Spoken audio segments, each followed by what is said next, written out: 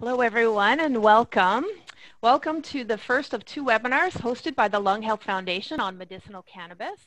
My name is Jennifer McKinnon, and I'm the Senior Manager of Professional Education and Clinical Practice. In February 2020, the Ontario Lung Association became the Lung Health Foundation. The Lung Health Foundation is dedicated to ending gaps in the prevention, diagnosis, and care of lung disease in Canada. We invest in the future by driving groundbreaking research and giving our patients and their families the programs and support they need. Today's talk is titled Medicinal Cannabis in Treating Symptoms of Lung Cancer. Before I introduce our speaker, please note that all participants have been muted for the duration of the presentation. Please use the question and answer box at the bottom of your screen to submit questions, and we will be addressing questions at the end of the presentation. So now I have the pleasure of introducing our speaker. Dr. Martin Chasen is the Medical Director of Palliative Care at William Osler Health System in Brampton. He was previously Medical Director of Palliative Care at the Ottawa Hospital Cancer Centre and the Palliative Rehabilitation Program at Elizabeth Burey Hospital in Ottawa. His undergraduate training in medicine and surgery was at the University of Pretoria in 1983. Later, he obtained a specialist degree in internal medicine and medical oncology, as well as a Master of Philosophy in Palliative Medicine at the University of Cape Town, South Africa. Dr. Chasen is founding member of the Palliative Care Working Group and faculty member of education at the European Society of Medical Oncology. He holds professorships at the Universities of Toronto, McMaster, Ottawa, and McGill. He has in excess of 100 peer-reviewed publications, abstracts, and book chapters. Dr. Chasen lectures internationally on cancer patient rehabilitation and approaches to treatment. Thank you so much, Dr. Chasen, for being here, and I'll turn it over to you. Well, good afternoon to everybody, and to thank you to Jennifer and your whole team for inviting me to participate in these seminars. I feel it's moving forward, from COVID. This was all stuff that we were hoping that we would achieve at the beginning of the year, and it was put onto hold. And now that we coming back to kind of normality, although it will never be completely like it was before, I think it's a necessity to move on. And I think we treating symptoms in patients with cancer, and specifically with lung cancer, is a very, very important topic. I often tell my patients that oncologists treat lung cancer, and palliative care physicians and nurses treat patients with lung cancer.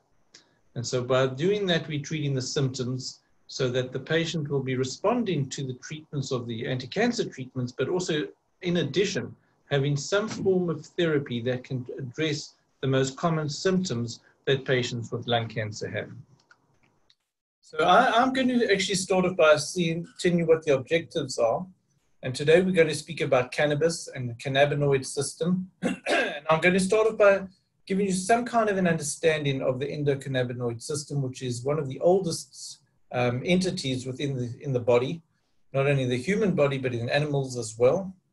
And then give you what we know of the existing evidence regarding the use of cannabis for pain and for some of the other troublesome symptoms that patients with advanced cancer have. And then just recognize the potential side effects that cannabis can produce in people. And then also, what are the relative or absolute contraindications to using this group of drugs. Just to disclose that I have had advisory commissions from Tetra Bio, and hopefully they will start a trial. We were hoping to start in this year, in 2020, but it will probably be a lot later.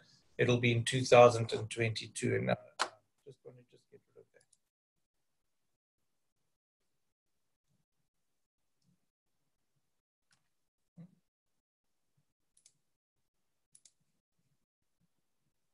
So, medical cannabis in Canada is really defined as a dried cannabis, cannabis oil. We can see that over the past good few years, and this is until 2017, that the amount of registered users has almost tripled. And I think by now it's gone up a lot more now that we've also have this legalized. It's mainly used for chronic pain. And majority of people, whether they prescribe it or whether they will use it, do want more education and guidance. And I think it's based on this is that one of the reason that these webinars and seminars are ongoing. So let's just speak about some of the active ingredients in cannabis. And we know that THC produces many of the adverse effects and the good effects of cannabis that are psychoactive. The primary psychoactive ingredient is tetrahydrocannabinol. And depending on which formulation by which company, we see that there is a certain percentage of cannabidiol, the CBD, which is also now beginning to feature as one of the main constituents in treating symptoms. I now just saw an advert the other day that one can get hemp, which is cannabidiol that is purified and that contains no THC and that has effect. Standard medical grade, that's plant or synthetic, and I mentioned the synthetic here, is because when you synthesize this drug, you can get quality control. If you just have it in the plant, we're never exactly sure how much each species is having, what constituents it's have, what is the percentage, how much will be absorbed, how much has potentially got some kind of a fungal infection or an infestation. So the synthetic seems to be a way that will lead the future of cannabinoids and cannabis. And at least then you know what you're getting, how much you're getting, and how much will be absorbed and how much will the distribution be. We know that a CBD is also is analgesic. It can be neuroprotective, anti-inflammatory, anticonvulsant, antispasmodic, and it's some of these effects that one uses when treating patients with advanced cancer who have symptoms. So then what is the cannabis? I think there's more than 400 chemical compounds. I actually was at a lecture just recently to hear that there's over 1,000 chemical compounds that have been isolated. There's about 100 types of cannabinoids. Some of them are psychoactive. Some of them are active in other ways, but not psychoactively. And then the majority of the compounds actually are not active in any way, but are just part of the organic structure of cannabis. So CBD1 and CBD2 receptors occur naturally in the body. They are located in the central nervous system. They're in the peripheral nervous system. They're in organs and tissues of the body. And CBD2 receptors are located mainly in the immune tissues, but can also be found in the central nervous system. So just looking, we can see that the THC is partially agonist at CB1 and CB2 receptors, and then CB as well. CBD has very little affinity for the CB1 and CB2. It can actually inhibit the binding of CB1, and CBD may bind to other non-cannabinoid receptors found within the body. And I kind of like this diagram. I'm going to walk you through it from the top to the bottom because we'll then see the various effects that we've all heard about, that we've seen, that we may have experienced. And the ones that I'm so interested myself is if you go cerebral cortex, that's for decision-making and cognition and emotional behavior. And we do know that people that go on a high may have some problems with decision-making, with emotion, moving forward, the caudate nucleus, and these are important, the learning and the memory system. The learning is influenced as well in the putamen. We see learning as well going down into the hippocampus, the rewards of the substantia nigra. And then, of course, the amygdaloid nuclei, where we know that anxiety, stress, emotion, fear, and pain are registered. These are all areas which, if we put it together, change the perception. Not only that, we see in the dorsal vagal complex that you've got the emesis control, but it's this perception of the symptoms that I believe has a major role in treating the symptoms. Because very often the patients will tell us, we know we had pain, but we could deal with that pain. And that fear, we don't have that fear anymore. The fear is still there, but it's not as bad, and that we can deal with that fear. And as we know, pain can be a learned experience. If you don't treat pain, it eventually gets to be chronic pain.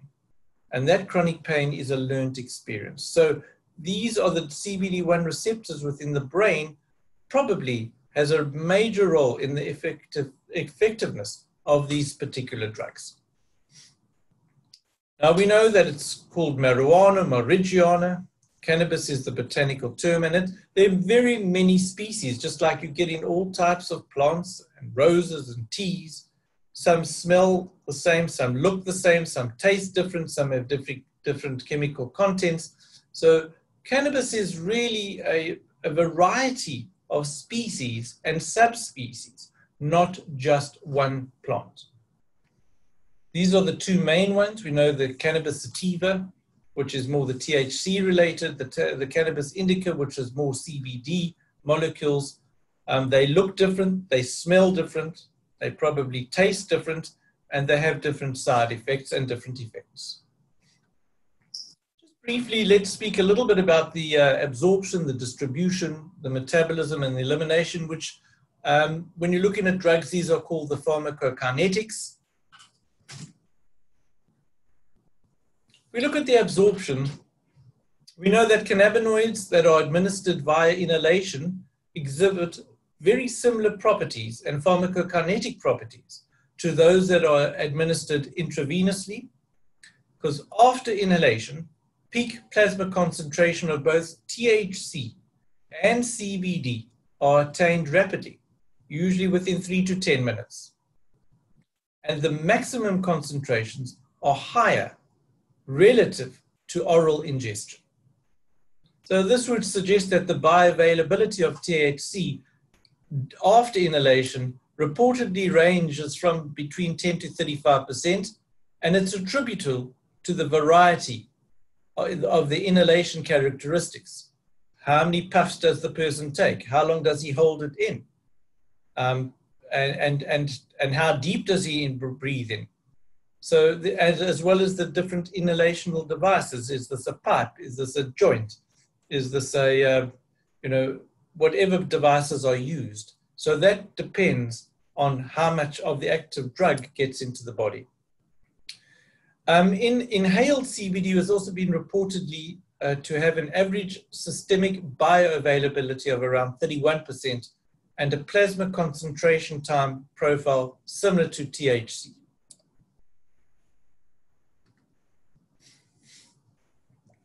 Now, the pharmacokinetics of vaporized and smoked cannabinoids are comparable to those that are available for oromucosal preparation, like the Sativex or the nabiximols or the oromucal spray. These are some of the tools and the ways that are used in order to bring the cannabinoids into the body with a spray like Sativex. And what actually happens is that it's very useful because the symptoms produce rapid relief and high blood plasma drug concentrations because there is no first pass bio effect. That means that if a drug is ingested, it has to go through the liver first, of which some of the active drug may be removed. Where if it's inhaled or if it's injected, then that first pass effect is avoided. Now, the transdermal administration of the cannabinoids avoids that first pass bio effect as well. But because these drugs are extremely hydrophobic, they don't diffuse so well across the aqueous, which is the layers of the skin. So the absorption is unpredictable. We don't know what the concentration will be in the blood, and that can be quite dangerous. The cannabinoids move into the distribute rapidly into the well-vascularized organs like the lung and the heart and the brain and the liver. And the distribution can be affected by the size of the body and the composition of the body. And this, once again, is important in the elderly who don't really have a lot of fat under their skin. And also the permeability of this tissue barrier, the blood tissue barrier, depends on how rapidly that drug, the cannabinoid, will be distributed. The other thing is that we noticed with patients that have got chronic use that the cannabinoids may actually accumulate in the adipose tissue, in this fatty tissue, and subsequent release and redistribution may result in the persistence of cannabinoid activity for several weeks after the administration. So people that have more adipose tissue tend to release that drug more slowly and therefore have longer levels in the blood than somebody who doesn't have very much fatty tissue. I'll just briefly tell you some about the metabolism of THC, and it's predominantly through the liver with the cytochrome P450, commonly known as CYP450. And there are other isoenzymes like CYP2C9, CYP2C19, CYP3A4, and they mainly metabolized to the 11-hydroxy-THC and 11-carboxy-THC, which then undergo glucuronidation and subsequently excreted as inactive compounds in the urine as well as the feces. Importantly is that lipophilic THC actually crosses the placenta and is also excreted in human breast milk. So this has always raised a concern about the developing brain in a fetus if it could be affected. Now, on the other hand, CBD, which is also hepatically metabolized primarily by CYP2C19 and CYP3A4, once again being further metabolized and excreted via fecal and to a lesser extent, urinary excretion. Elimination of the half-life of THC vary, and this is what makes it even more difficult because you have an initial half-life approximately 6 minutes and then a long terminal half-life of 22 hours. So somebody taking a puff or two of the joint will have this initial rush and of drug going into the blood. It dissipates, but it remains around for almost a day. A relatively longer elimination half-life is observed once again in the heavy users, and this is attributable to the slow redistribution from the deep compartments where it's been accumulating, such as the fatty tissues. CBD, likewise, has been reported to have a long terminal half-life, with the average half-life following intravenous dosing of about 24 hours. But there is a variation of about 6 hours either way. And in a recent investigation of repeated daily oral administration of CBD, it elicited an elimination half-life of 2 to 5 days. So CBD seems to take a little longer to be excreted through the body as compared to THC. There is a dose response, and there's also a drug-drug interaction, and very much of this information is unfortunately lacking. So we're not 100% sure at this time, and this does give us a little bit of concern. For instance, we know that there is an interaction with nicotine and tobacco smoke. So if there's with that, with alcohol, with other recreational drugs, these are issues that need to get a greater clarification before we can safely say this is a drug that can be used and that doesn't cause too much problem. Sorry about that. It just seems to be coming out on my computer.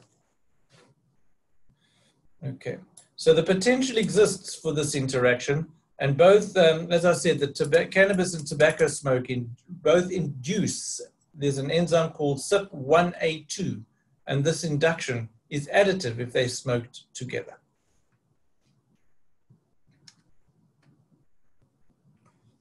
What are the pharmacodynamics that we look? What are the effects on the body? Are there pathological and behavioral toxicities that we can expect? What are the contraindications? What happens if you co-administer with CBD? And is there any dependence that is documented once using these drugs? So the effects that cannabis can produce is definite sedation, and there are significant pharmacodynamic interactions if this drug is administered with other central nervous system depressants. Hypnotics, some of the tricyclic antidepressants, the benzodiazepines, they do enhance the central effects.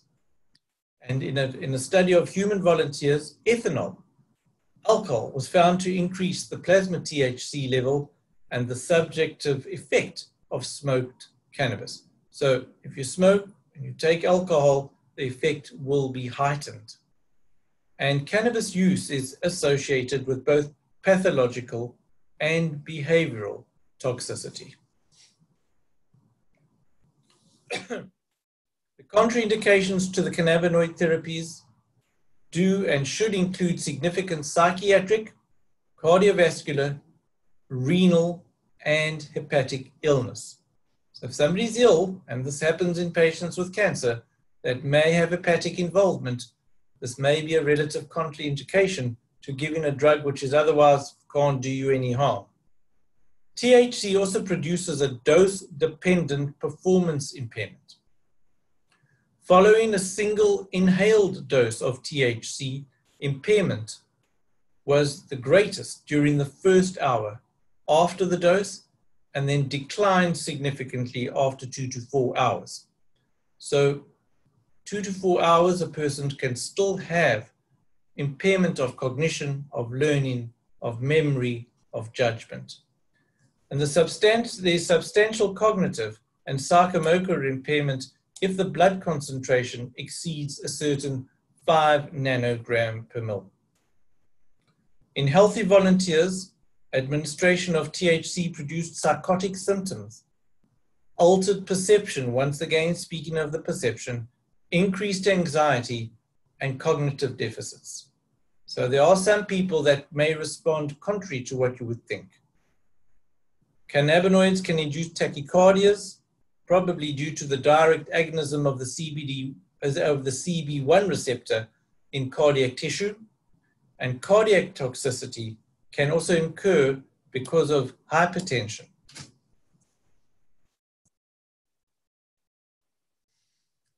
With the co-administration of CBD, it's also shown to actually reduce the THC-associated adverse psychotropic and cardiovascular effects.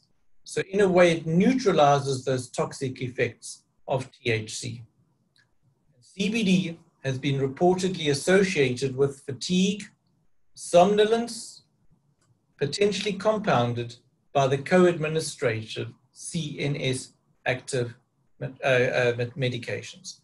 So people taking these kind of drugs, the cannabinoids, must avoid at all possible drugs that affect the central nervous system, that would sedate them, that would calm them down, because of this drug interaction and this additive effect of the two drugs when used together.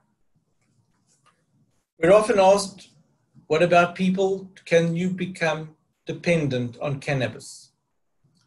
So we know that cannabis with a high THC content is associated with a greater severity of addiction relative to those cannabinoids with a low THC content.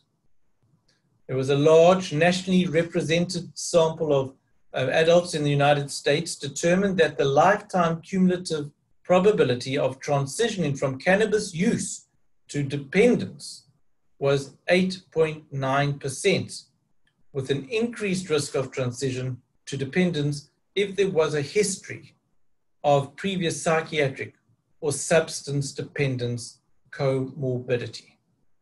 So if a person was addicted or had an addictive behavior, there was a greater chance of them developing a codependence.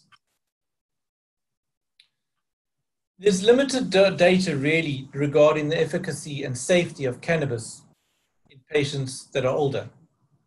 This population may indeed benefit from the potential symptomatic and palliative benefits, but in the context of comorbidities, renal dysfunction, liver dysfunction, cardiac dysfunction, as well as polypharmacy with all different central nervous system active drugs, the increased cognitive vulnerability we see in patients with dementia, and this can predispose to more severe manifestations of the adverse effects, such as the sedation, or the agitation, or the psychosis. And pharmacokinetic parameters that are influenced by the age, such as reduced hepatic and renal clearance, as well as the relative increases in body fat that we see in older people, not really in younger people, that this can in fact influence the toxicity, the dependence, the side effect profile, and the efficacy of these drugs. So let's go to the meat of what we're really talking about, and that's cannabis and cancer. The symptoms, is there any evidence that these cannabinoids may in fact be beneficial for patients? So these are symptoms that we see. We do an ESAS, the Edmonton Symptom Assessment Scale. It assesses pain, fatigue, anxiety, depression, nausea, vomiting, appetite, well-being, all of those typical symptoms that patients with advanced cancer have. So people living with cancer, and that's the idea with palliative care, is it's for the living, it's not for the dying. These people are living, experience these variety of symptoms, either due to the disease or to the treatment, and they increase in intensity over time, which affects the patient as well as the caregiver. And in a meta-analysis which considered really about 28 studies involving over almost 2,500 patients with chronic pain of various etiologies, including neuropathic pain and cancer pain, it was concluded that there was moderate quality evidence to support the use of cannabinoids, either smoked cannabis, the nabiximols, or the dronabinol, which was the oral medication, the drabixinols or the Sativex, as an adjunct medication to manage chronic neuropathic pain or cancer pain. So it's not the first line, it's probably not the second line, but it's an adjunctive measure. Like we would use one of the neuro blockers, gabapentin or Lyrica, in addition to opioids to treat patients with cancer. These cannabinoids would play a role as an adjunct to a stronger, more directed analgesic. In a randomized, double-blind, placebo-controlled trial in patients suffering from moderate to severe pain due to advanced cancer, it was suggested that higher doses of the THC provided analgesic benefit. This was a very old trial, done in 1975. And in another trial with patients with intractable cancer pain, an orally administered THC CBD extract, which contained 2.7 milligrams of THC and 2.5 milligrams of CBD per dose, was effective as an adjunct treatment for cancer-related pain that was not fully relieved by strong opioids. So this was in 2010.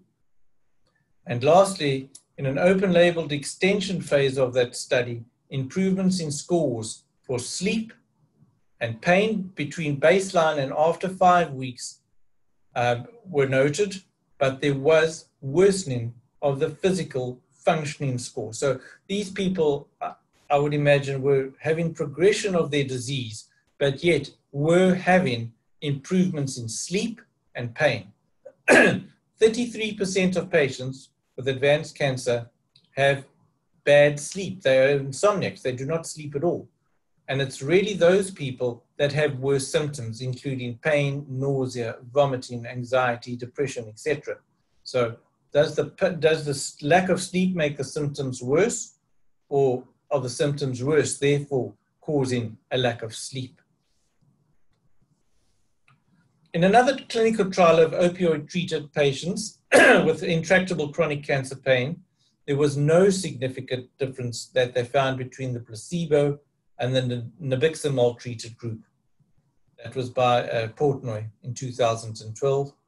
And a recent systematic review with a meta-analysis concluded that oral mucosal nabiximols really had no effect on pain, sleep problems, or opioid consumptions. And that was just very recent in 2019 by Hauser, which was a little bit worrisome. Let's have a look at this done in 2008 by Dr. Vince Maider, who works in our division, and was a prospective, but it was non-randomized and unblinded observational case series, and assessed the effectiveness of nabilone as an adjunct therapy in managing pain and symptoms that patients would have.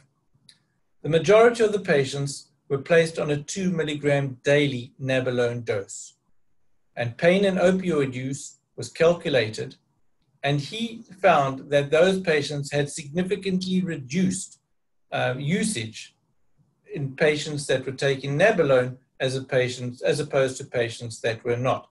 However, it was not randomized. It was open. It was not double-blinded, and it was visual. It was open to see that this patient got this and this patient got that. But he did report that it happened. So, just remembering that the most common side effects as well of nabilone was dizziness, confusion, dry mouth, and drowsiness. Symptoms that patients do really not do well on either. In patients having medical cannabis, all cancer and anti-cancer treatment-related symptoms have shown significant improvements in the Barcella study.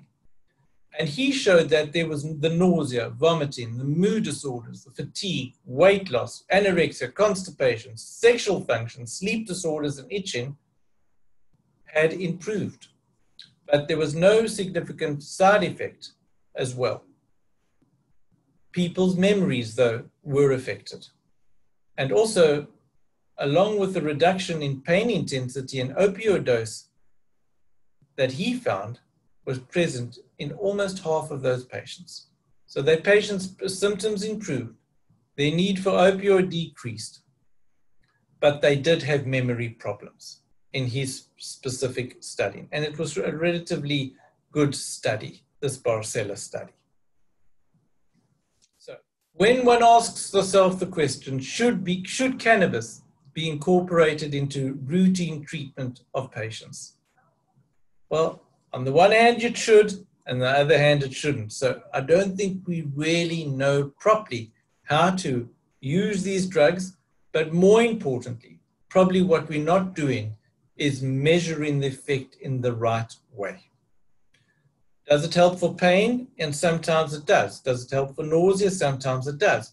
But maybe we should be rather looking at the person who has pain, nausea, vomiting, etc., and judging overall, which I would call the quality of life, rather than a specific symptom.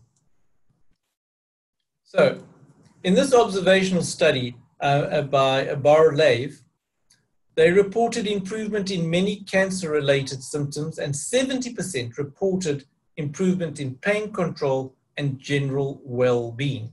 Now, well-being, as we measure on the ESAS, is a very important measurement, because well-being is the one measurement that can tell you whether the patient will come to the ER in the next month. If you see 3 consecutive increases in well-being, which would there say that the patient's getting worse, those are the patients that go to the ER. So well-being is a very important measurement. In this study, more than 90% smoked, and the adverse effects of most of these problems, just hold on 1 second, sorry.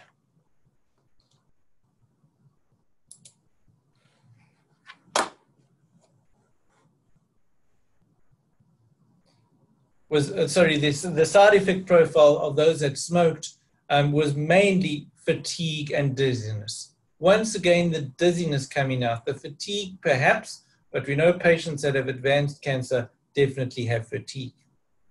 So, a prospective cohort study amongst patients with newly diagnosed head and neck cancer revealed that there were significant quality of life benefits, which included decreased anxiety, pain, and depression, as well as increased appetite and generalized feelings of well-being.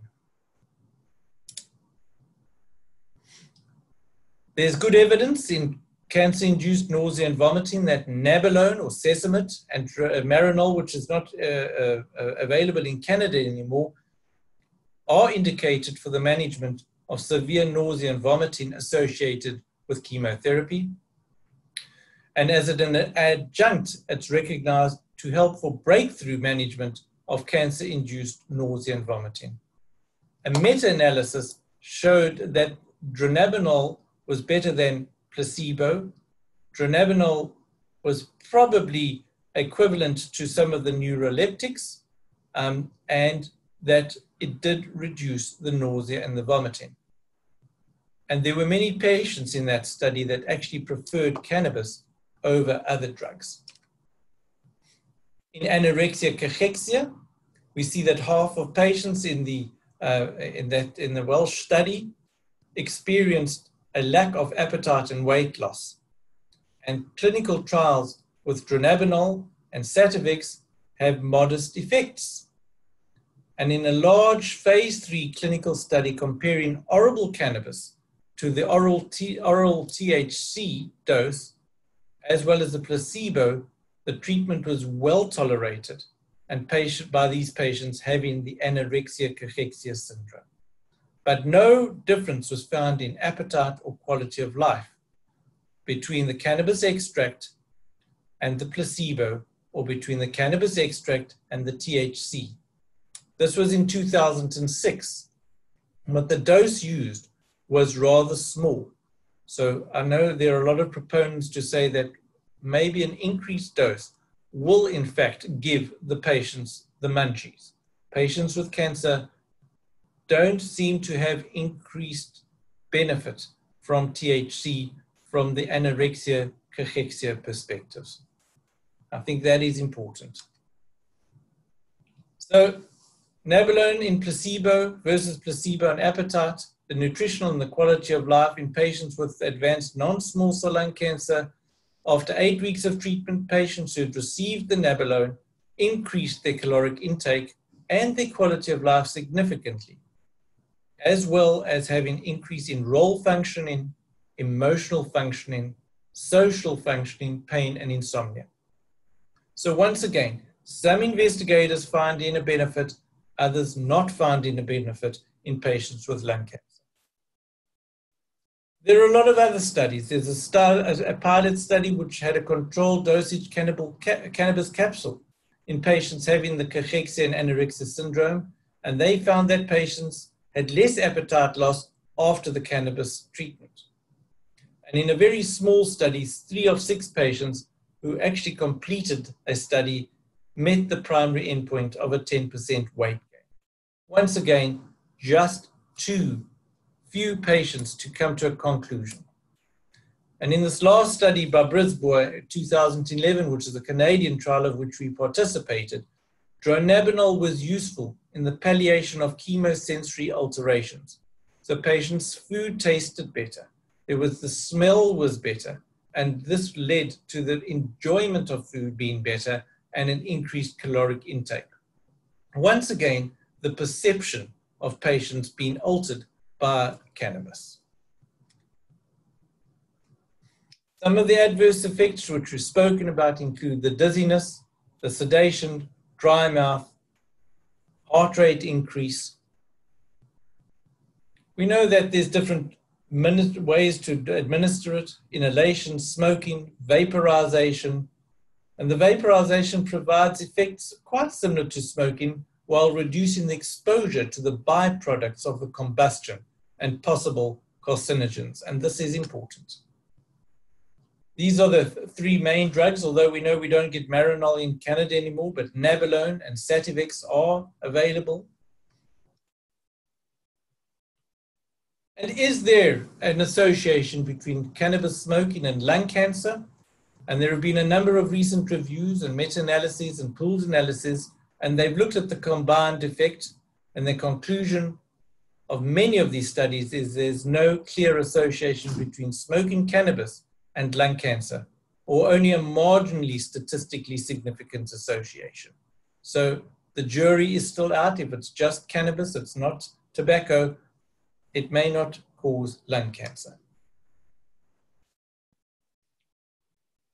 I'm just going to give you some few little slides here showing the medical cannabis in the pain and symptom management on cancer. And this was a chart review that was done on 114 patients who took cannabis or cannabinoid between 2005 and 2012.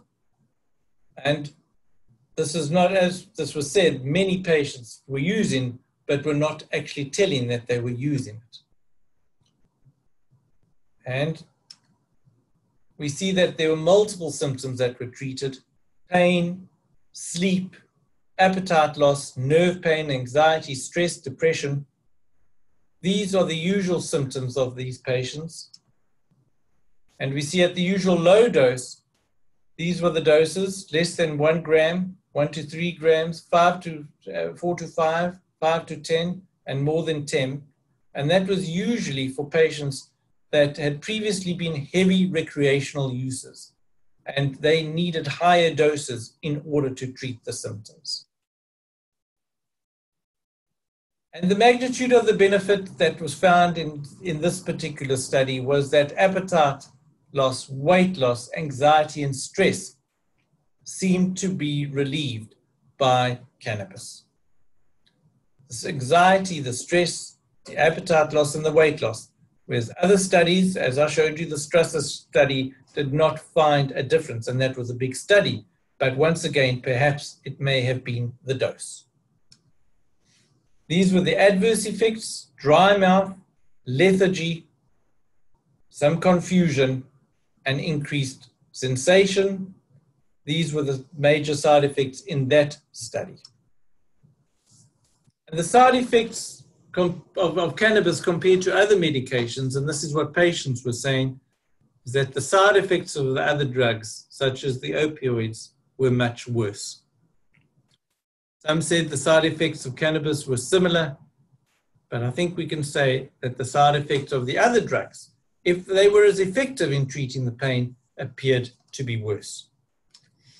I think that's where I'm going to end off on the study, and I'll be quite happy to take some questions if there are.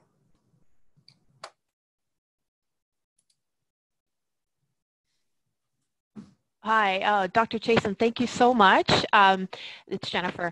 So one question that has come up is around the titration of the dose. Maybe you could speak a little bit more about what I've seen in literature or practice guidelines is this principle of starting low and go slow. Maybe you can comment around that and how that titration process might work. Okay, so I think it's exactly like the opioids. You know, the opioid, the receptors within the body, as well as the cannabinoid receptors, are naturally occurring receptors. And one doesn't want to have a sudden rush of medication that blocks these receptors and causes the side effects. So very often, this is what is now being put forward, is to start with a lower dose of maybe 2.5 of the THC, and it's really the THC that's causing most of the symptoms, and then to see whether after a few days, whether the desired effect is achieved or are there toxicities. So in most of the trials, it's either a 3-day or a 7-day titration dose increase in order to obtain the tolerated dose for that patient. Likewise in the opioids. Very often a patient will come in and say, well, you know, I'm not going to take 5 milligrams of morphine, that's far too much for me. And somebody will come in and say, you know, I'm not getting any relief from 10 milligrams as a starting dose. So there's definite individual variation in absorption. And as we went through the pharmacokinetics, their body weight, and are they taking any other drugs at the same time? So it's individualized. It's starting low, it's going slow, because if you've seen one person have a psychotic episode from cannabis, you will be frightened. And I've seen 2 people, they've both been over the age of 70. So I'm very reticent in giving this drug to an elderly patient. So yes, those titration is, and I think that will be the art of medicine, not just the science of medicine, but it will be an art of medicine. Very good. Thank you. So you touched on individualized approach, and another question that came up, um, and you also mentioned you had an experience with some elderly patients that maybe didn't go so well. When it comes to deciding this, should we approach this drug with one person over another? Is there a standardized approach to deciding that?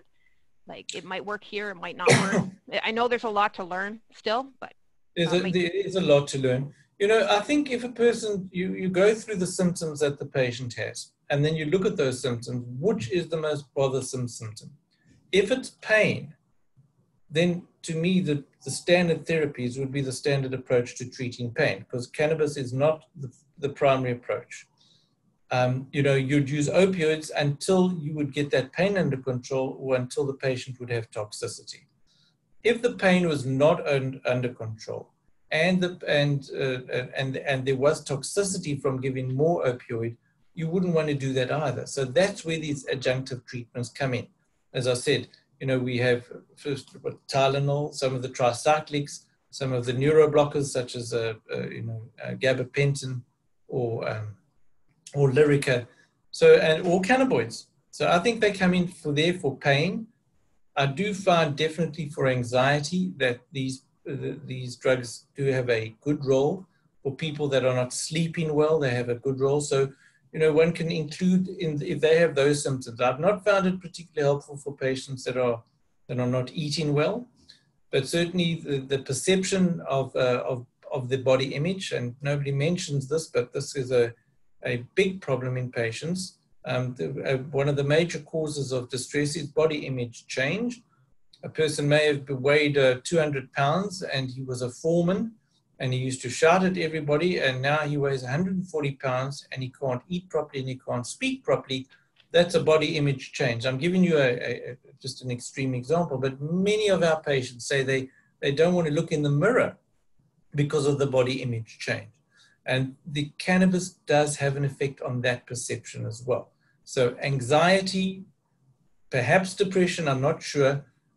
For pain where the opioids have caused too much toxicity, and for sleep problems, that's where I have found them to be personally most helpful and efficacious. That's great. Thank you so much. Just one final thought. You brought up general well-being as being a very important endpoint for studies, and this might be specific to each study, but how are people measuring that? I'm just curious. So if you look on the ESAS, it's a scale between 0 and 10, and it's the 13 most common symptoms, which would be pain, nausea, vomiting, tiredness, anxiety, depression, shortness of breath, appetite. And in one of them is well-being, where 0 is feeling absolutely fine and 10 is the worst you could feel as a well-being. And so I think each individual person says, well, what is my well-being at the moment? Am I feeling well? Am I feeling bad? So you do have some patients that can have a pain score of 6 or 7 out of 10 and have a well-being at 2 out of 10. So it means there's a certain amount of coping. That's something else that we need to bring into this whole equation, is how is that particular person coping? Are they distressed?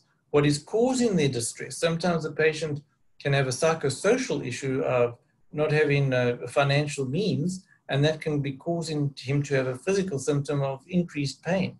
So there are a lot of other factors rather than just looking at, what is pain? I mean, pain is total pain. And so well-being plays a role, definitely, in a patient's perception of where they are and how they're coping. Great. Thank you for that. So that was our final question. I just wanted to say thank you again, Dr. Chasen, for this presentation and taking time to be with us today. Thank you very much.